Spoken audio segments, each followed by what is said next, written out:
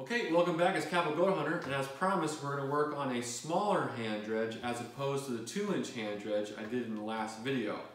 This one's going to be 1.25 inches with an overall length of about 26 inches.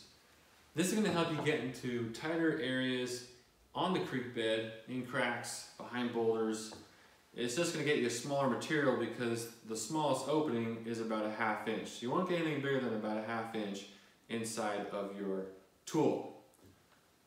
We're going to go through the parts that you're going to need real quick, the tools that you're going to need, and then we'll build it. Should be a pretty quick video. I'm not going to go into that deep of thought into this because there's really nothing to it.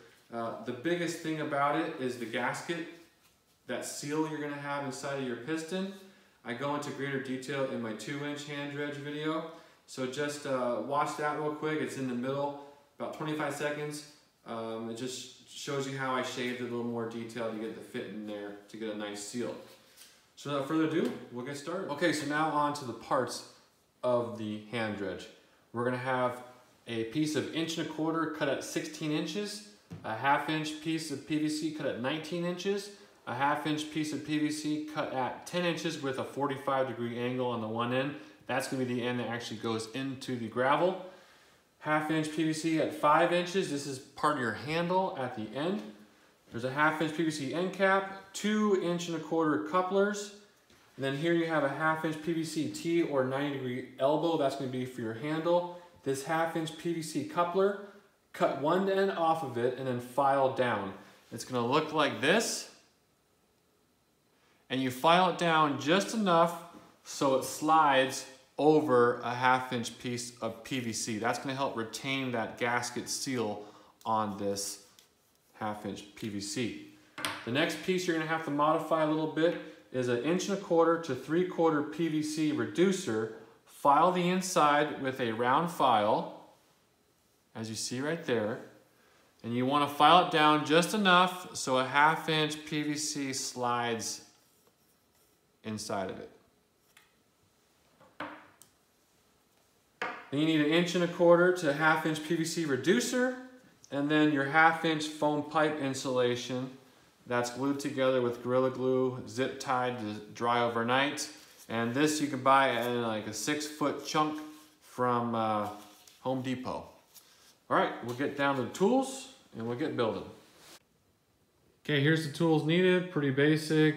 PVC cement, Gorilla Glue for the gasket, a knife, a pair of cutters, a round file, a hacksaw to cut the PVC, and then that wax string is used for the gasket to make sure it doesn't come apart inside of your tool. And then obviously a tape measure to make your measurements. And this is the parts list with how much everything costs from Home Depot. So about 25 bucks, not including the tools. That's how much it costs to build this. Okay, so the first thing we're going to do is we're going to take our gasket. We glued it last night.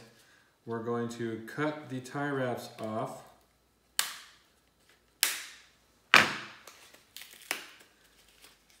Take those off.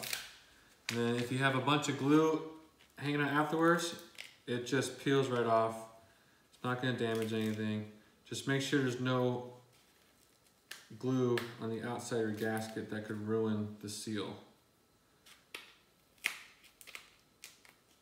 Okay, so once that's done, this is going to be what it slides onto, and then it's going to sit inside of your 1.25 inch PVC. Now, you can do this real quick. See how it goes in? You can kind of dry fit it. See, mine won't go in. It's kind of tight, right? And if you can imagine, once you put it on your 1/2 inch PVC, it's going to actually make it expand a little more.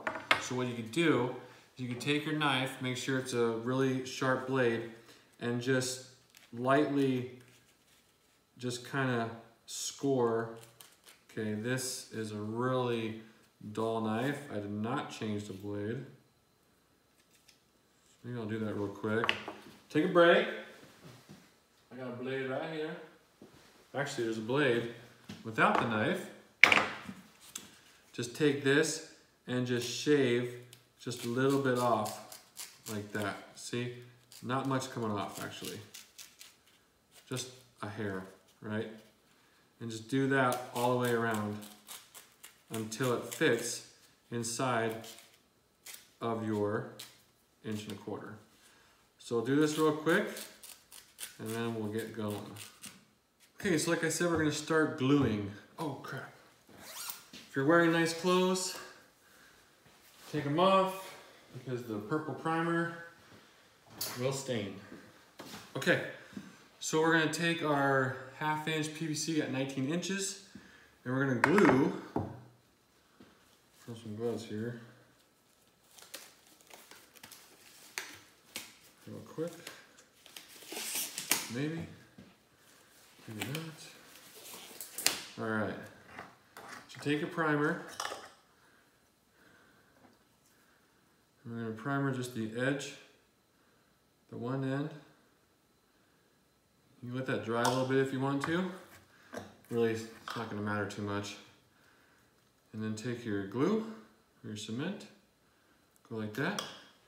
Then take your 1/2 inch PVC end cap, just glue it on there. Make sure you twist, like so, and let it dry. Next thing you're gonna do, you're gonna take your gasket that you shaved down, you're gonna run that in over your 1/2 inch, just like that. If it splits where it was separated and glued, don't worry too much about that because we're gonna take some tape or some string, we're gonna make it nice. There you go, now you got that on there. Now take your 1/2 inch PVC coupler that we cut one end off and then we shade it with a round file, and we're gonna glue that onto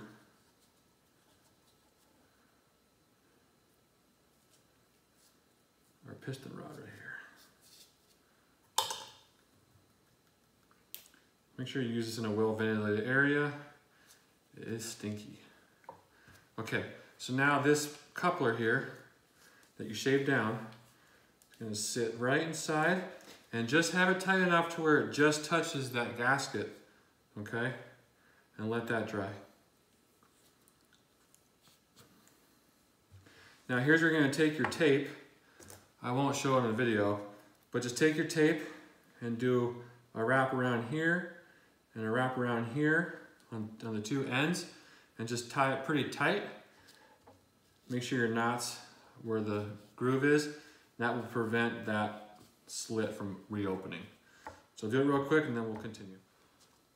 Okay, so I have that taped with the wax string. I have it knotted up so it will prevent that from splitting.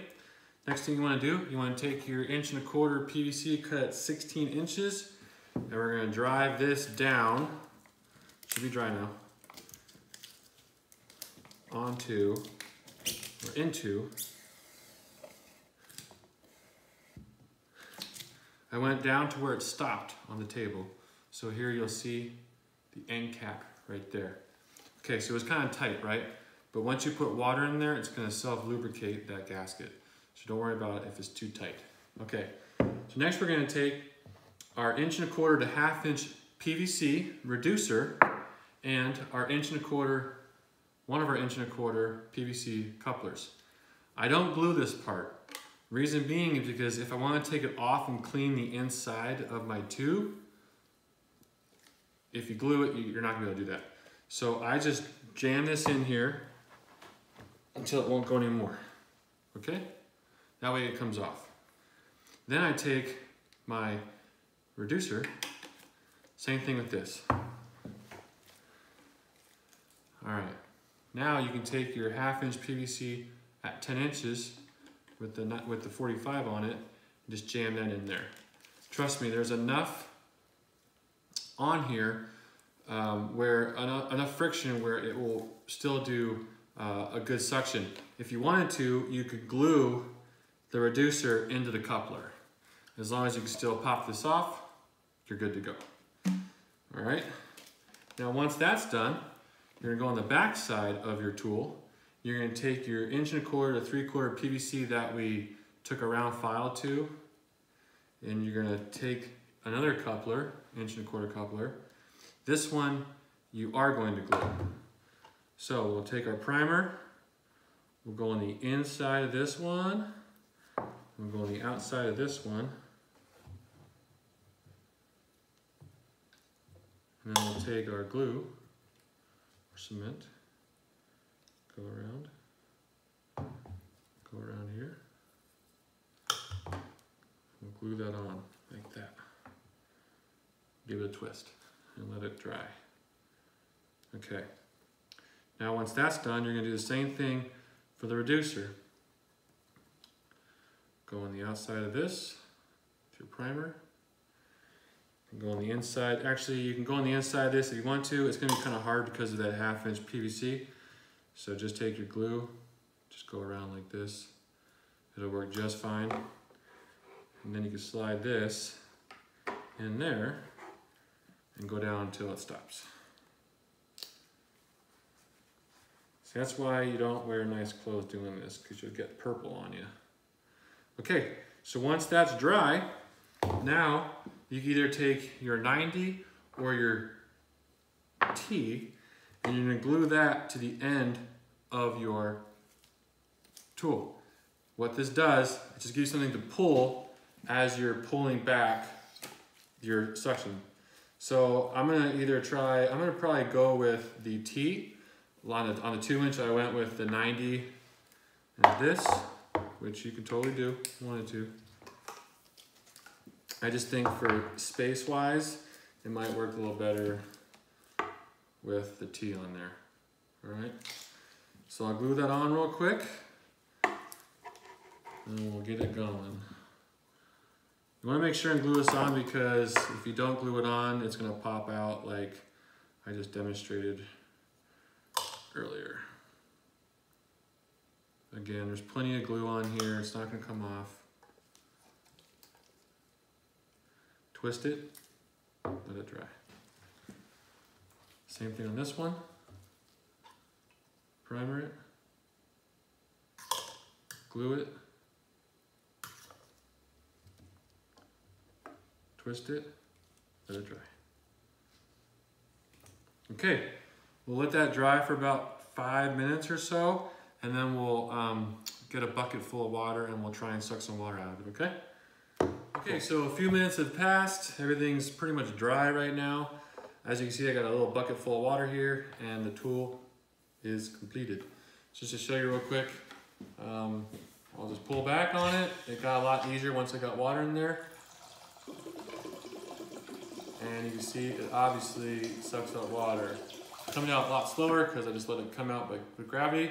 But if it's empty, pull back on it and then push, this whole cavity here fills with water. So let's go down to the creek and actually try and see how it pulls up some fines. Okay, so I'm down here by the creek. Give it a couple sucks, maybe 3 or 4, and I'll show you how much material it gets out of it. I wish I would have had it recording, but it rained today, and I totally slipped and busted my ass on the way down here, so that sucked. I wish I would have got it on camera though, but so I'm all dirty, of course. So, as you see, the pan was empty.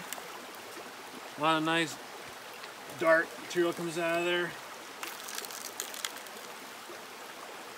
Just push it in, and hopefully your pan won't fall over like mine just did.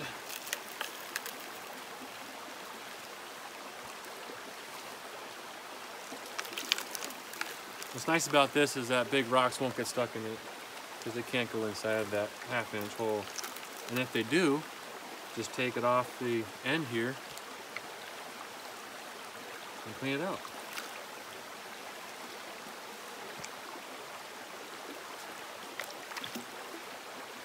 All right, so I just took, I don't know, 4 or 5 out of there, but it works.